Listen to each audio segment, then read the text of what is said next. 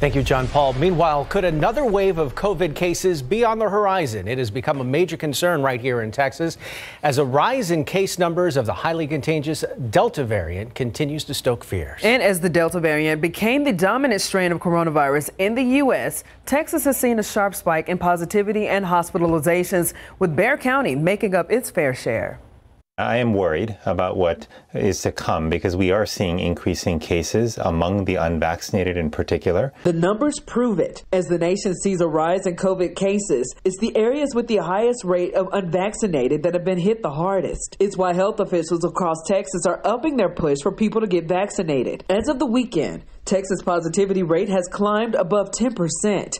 It's a level Governor Greg Abbott and the Trump administration both identified as a red flag earlier in the pandemic. Saturday, the 7-day average for new confirmed cases in the state was just over 2,000.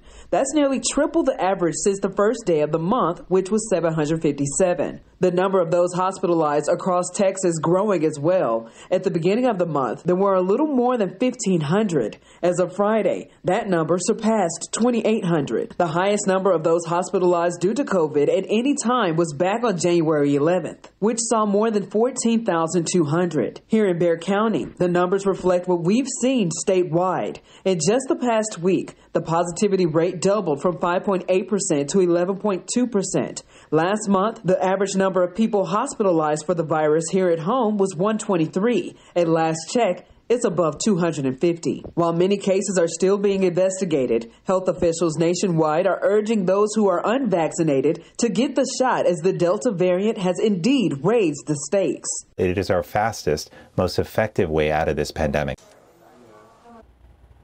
As of right now, more than 1 million residents in Bexar County are fully vaccinated. That's about 62% of the population. For more information on the vaccines, as well as where to find your nearest vaccination clinic, head to ksat.com. Turning now to other top stories we are following.